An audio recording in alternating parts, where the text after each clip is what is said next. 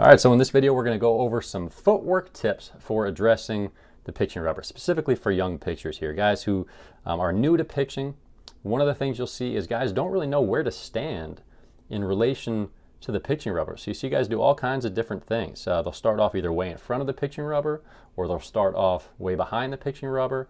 And the idea here is you just want to give young pitchers some basic tips for how to just get started in a good position, because how you start is going to have a big impact on how you finish and how you perform your pitching delivery. So rather than starting way in front and having to step way back and then try to find the pitching rubber, or starting way behind the rubber having to step forward to then get loaded up, then you have to like swing that lead leg back to get loaded up. Start off with your heels on the pitching rubber, get them with their toes off the pitching rubber, so half on, half off.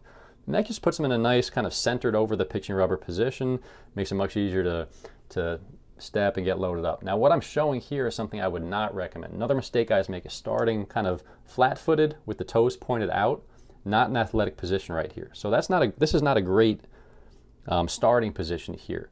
They're positioned in the right place on the pitching rubber, my feet here, but the toes pointed out is just not a good athletic position, makes it tough to really consistently get loaded up well. You see I'm kind of having to like find the pitching rubber with my right foot there. So what I'd do instead is get those toes pointed forward, about shoulder width apart, so your feet are kind of centered under you. Okay, feet about shoulder width apart, toes pointed forward. And if you're a righty thrower, have more of your weight on your right foot, because that first step is going to be with your left foot. Okay, so more of my weight's on my right foot, then it's just a small step to the side as I'm starting to turn. So my toe is going to kind of point in as I make that small step. And that just makes it easier to then pivot, get loaded up, and you can just practice this over and over till you get comfortable with it. Get yourself positioned well, weight on that throwing foot, small step, load up, and then just repeat it. And just have them practice this footwork until they get comfortable with it.